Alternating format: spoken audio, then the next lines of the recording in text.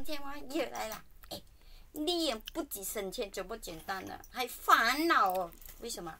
有没有看到我的东西啊？我在针对这个螺丝。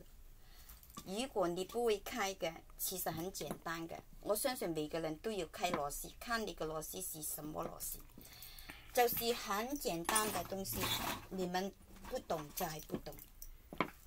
如果你扣螺絲，它很硬，撞不得出來，用什麼方法呢？很簡單，準備個錘仔，將這裡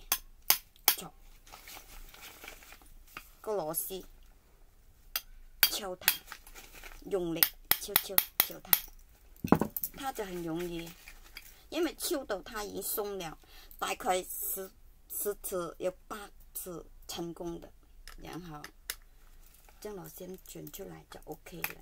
我不要轉了，你們知道就好嘅啦。OK， 嗱，我而家轉進去，很簡單，因為呢個煩惱對我們每個人說都會有嘅，看你怎麼看。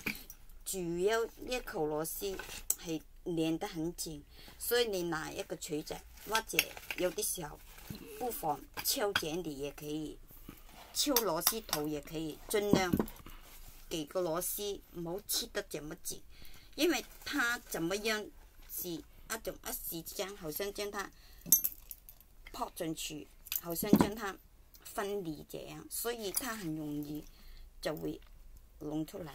我呢個方法好用嘛？OK，拜拜。